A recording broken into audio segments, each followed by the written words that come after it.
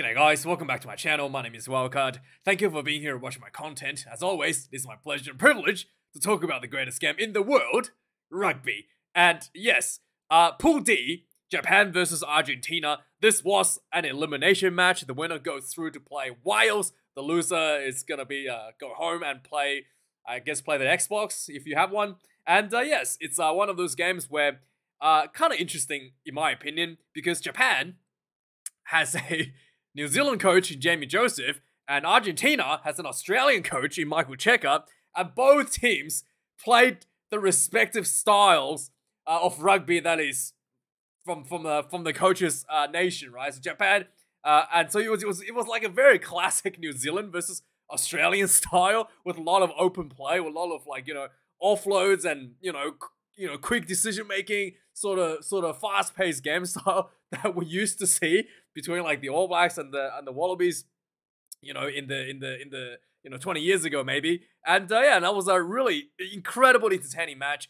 Both teams had really good discipline out of this game, so no one was giving us silly penalties. It was so highly and closely contested, and it was like it was like you just like the players are so dangerous. You were just waiting for something to happen, and the scoreboard was just kind of like going back and forward between the two teams. I think Argentina had the lead for most of the times, but it was very Japan just hanging in there, keeping up the pace, just with like very exciting style of rugby that was played on the field. Lots of really good open play. For Japan, I thought there was a couple questionable. Some of this kicking out was a little bit questionable, which led to there was actually two bad kicks, I would say, kind of leading into two of the tries for Argentina. There was one where it was like a high ball. I think it was Matsushima. And then he was just like, didn't really go anywhere. And he kicked it right down in the middle, center of the field. And then Argentina got the ball, had way too much space to work with. And then just sort of like counterattacked. And then Carreras, I think it was Carreras, that was ended up running into the try. And the second one, Japan again got a bit probably too New Zealand-like.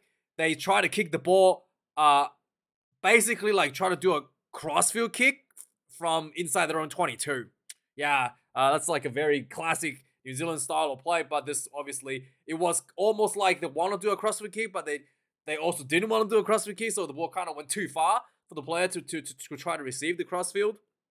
But it wasn't far enough to get themselves anywhere out of danger, so the ball basically landed not that far out of the 22, and Argentina was in a great position, and then ended up building that into a try. So yeah, some questionable kicking there from Japan, and once again, just like the previous matches, Japan was really well high speed for about 60 minutes, and then the fatigue just kicks in, and then yeah, you can see that the Japanese team in the last maybe 15, probably less than 15, probably last 10 minutes or so, really like the fatigue, the handling, the mistakes starting to pile up. Players were just out of the feet on the field there for Japan. Argentina looked much more composed in the last 10 minutes or so of the game. Both teams were tired, but Japan had that consistent issue going into this game. We saw that against England. We saw that almost Samoa putting on an upset against Japan in the last 10 minutes or so with a red card in the bin. So again, I thought the Japanese team look a little bit maybe like there was this could have been a bit of a fitness issue there for Japan towards the end. And there was one yellow card that was issued to Labuschagne, the Japanese number 7. This is I thought it was going to be a red card, and I'm very glad that wasn't.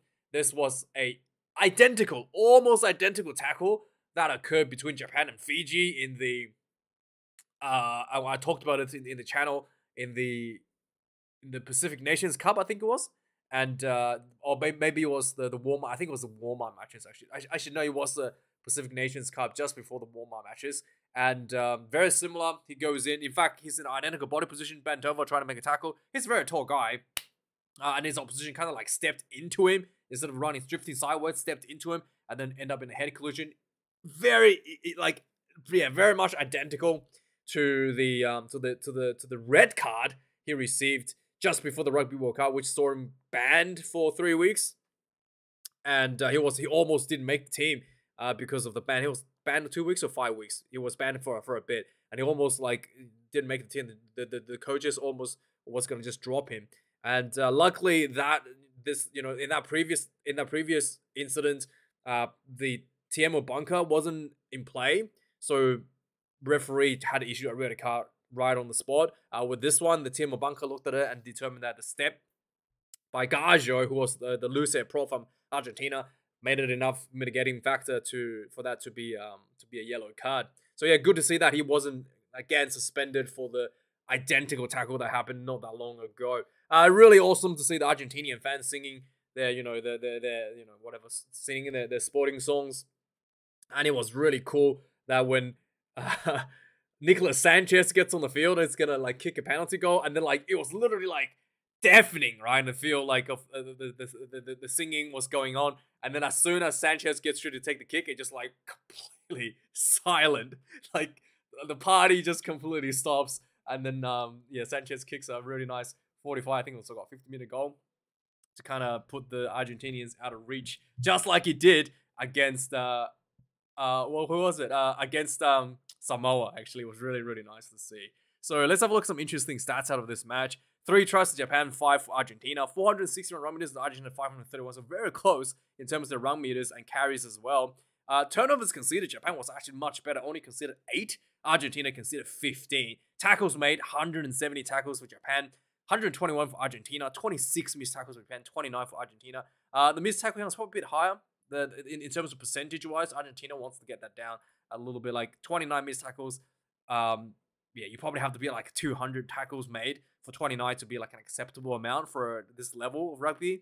So definitely need to polish that up. 29 kicks in play for Japan. Argentina, 22. Like I said, neither team was really interested in playing the kicking game too much. Japan had to throw a few kicks out there, but I thought the accuracy for Japan was a little bit low. There was a couple drop goals for Japan. There was one actually landed from 45 meters out by their, I think it was their fullback. Who was it? I think it was their fullback. Anyway,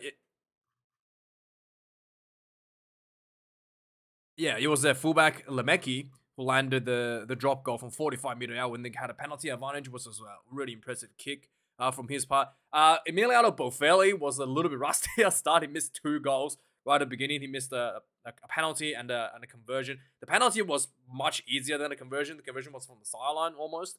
But the penalty was, really should have got that one. He completely missed that from the beginning, got a bit of nerves, and then settled into him. Sanchez had to do 1 kick, and he got that from very far out, exactly what he was brought in to do. Lineouts was okay for both teams. I thought the set piece was decent for either of both teams. Scrum was fine as well. There wasn't too much of an issue for either teams in terms of scrummaging. Just pretty much steady as he goes. I didn't think there was too much issue for either teams. Ben O'Keefe was the referee. 6 penalties to Japan, 7 to Argentina, which is incredibly good for both teams. And very nice flowy rugby. Like I said, 1 yellow card for Japan. So let's have a look at some of the recap of the game, some of the plays that happened. Where is my recap? Anyway, I've got it here. So the game started out a minute into the game. Chaco Barres, the inside center from Argentina, gets like a little short ball, and it looked like he was gonna get wrapped up, and then he just kind of like put his foot down and bust through like a 2 defenders. No one was expecting this. He just went straight through. The fullback comes up to tackle him. He just steps him. Yeah, really just completely pumped after singing the national anthem. I guess he was like on 200% adrenaline.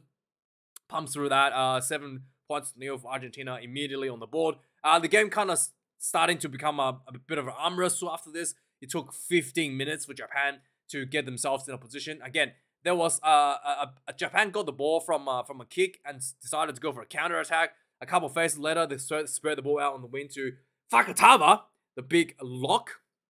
He lumbers down the wing. You think he's gonna get tackled. He chips the ball down the field. You're like, okay, I wonder where this is going. He runs down, catches the ball, and steps the fullback at the same time. Right? Imagine that. He catches the ball and steps at the same time, and then just strolls in for the first try for Japan, 7 points apiece. And it was just like one of the most amazing things. Like, he looked deceptively, like he was actually quite fast, but because he has such long strides, he actually looked really slow, just like lumbering down the sideline. But it was really, really awesome to see. 22 minutes into the game, again, the game was very tightly contested. Like neither team was given an inch. 22 minutes in, Labuskachny gets himself sent off. Head collision with Gaggio, and suddenly with a play in the bin, Argentina was able to find a bit more space. Emiliano Boffelli goes for a penalty kick from this yellow card, and he misses this one. Yeah. 27 minutes into the game, again, this is what I was talking about. The kicking game was probably a little bit lacking for Japan in terms of accuracy. There was a high ball right down the middle of the field, low pressure. Argentina, I think it was Malia, takes the ball, kind of runs through a little gap, offloads to Bertrano, and then Bertrano runs through. Again, another offload to Carreras out on the wing, gets another try. 17 points to 12. Emiliano Boffelli misses another conversion. 33 minutes into the game, Argentina gets a penalty right in front of the goalpost after, bouting the try line a little bit, and Argentina goes for the penalty. 7 points to 15. 33 minutes. So yeah, Labuskachny off the field, and Japan conceded 8 points. Yeah, not very ideal. Could have been more than that if Boffelli kicked the conversion. 37 minutes in the game, just before half time. Sorry, Japan gets himself back on in the front foot, pounding the Argentina try line.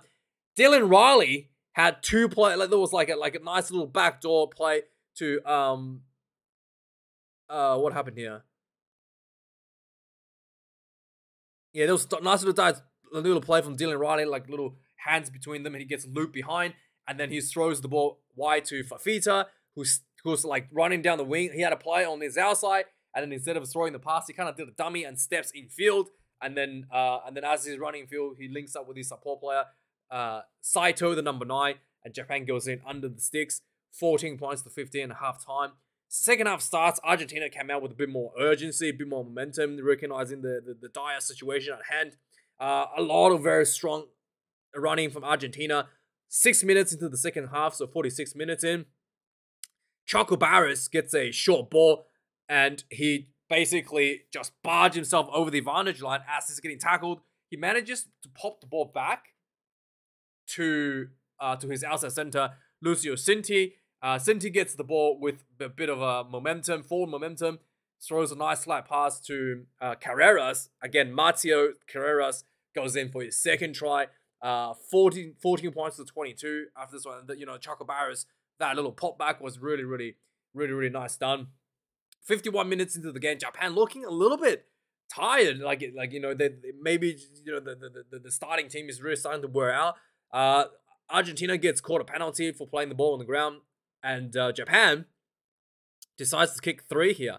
I thought Japan probably should have just gone. I personally thought Japan. I was expecting Japan to go for the try, but they just went for the 3. Yeah, obviously they recognize this is something they did in previous games where they try to just kick points towards the end of the game. So they kick 3 here, 17 points to 22. A few minutes later, Japan gets another penalty advantage, so 55 minutes, and this was 45 meters out. And then Lemeki just does a drop goal, 45 minutes, and gets that one. Suddenly, the scoreboard looks a lot better. 20 points to 22 to Japan. 58 minutes into the game, there was a lot of nice pressure from Argentina getting inside the Japanese 22, and the ball goes out to the blind side. And there was a nice little loop play. So there was 2 what do you call it? Pass behind ball, slip ball. What do you call it? 2 slip balls. So first player gets the ball, passes the guy behind him, and then that guy passes another guy that's looping behind him. So there was 2 back behind balls, looking almost like a magic trick, and it was Malia as well who got the second behind ball. He loops around and then throws the ball over the top to Emiliano Boffelli, who goes in for another try. 20 points to 29 to Argentina. 62 minutes in, Japan gets another penalty, and they recognize the dire situation. They can't just kick penalties for goals anymore. They go for the corner, they go for the line out, and Japan had a massive overlap, 3-on-1. Dylan Riley, all he had to do is thread the ball, man. Massive space out wide. He somehow hits his head and runs in and got tackled. There was a penalty advantage for not rolling away at the breakdown. So even though this try wasn't scored, Japan went back for the penalty. They take a quick tap. Michael Lynch crashed down center field. The ball comes out, and it's almost like an exact replay from the try just missed out. That could have been scored before. This time, they thread the ball out to the wing, and then Naikubula goes in for the third try for Japan. Scoreboard ticks up to 27 points to 29, and then everything is super high in play. 5 minutes later, 67 minutes into the game, again, Japan kicking game kind of hurt them a little bit. They tried to do an exit from out of the 22. This was a typical All Blacks play, I guess. Crossfield kick from inside their own 22, but this wasn't exactly a crossfield kick. It was like a crossfield, but also try to get out of. Yeah, it was a bit too far. So it went out of the 22, and then Argentina gets the ball in a really nice commanding position to attack. Building a few phases later, Matias Carrera gets the ball, and then he had nothing in front of him, nothing going. There was nothing was happening. He just runs straight in to two defenders. He steps left and then steps right, and just went zigged through this kind of like zigzag through two defenders, and then immediately he's free for another try. 27 points to 39, and then the game kind of really starting to hold to the grind. Japan fatigue really starting to looking like it's starting to build on the players. Lots of little handling errors here and there. Nicolas Sanchez is on the field, 74 minutes. Gets a penalty. Argentina gets a penalty, and Sanchez kicked like a 40+ penalty for Argentina. And and then the party was happening on the field at that time. 27 points to 39. Last few minutes of the game, Japan was really throwing the kitchen sink at Argentina, but again, just like the execution, the polish is not there. Lots of you can see it very flat-footed, and there was little mistakes here and there, leading to Argentina turning the ball over, and then eventually closing out the game. 27 points to 39 for Argentina. Yeah, let me know your thoughts about this game, guys. Really, really, really entertaining match. Congratulations to Argentina. They will be playing Wales, and I fancy their chances against Wales, actually. So this will be exciting. And Japan, commiserations, but still very well done, hanging in there all the way till the end. And yeah, let me know your thoughts on this game, guys. Like, comment, subscribe. Thank you for watching my videos, and thanks to the guys who donate money to me, subscribe to my Patreon and YouTube channel members. I really do appreciate your support. And yes, thanks for watching, guys. Have a good one. I'll see you guys later for the Fijian game. Cheers.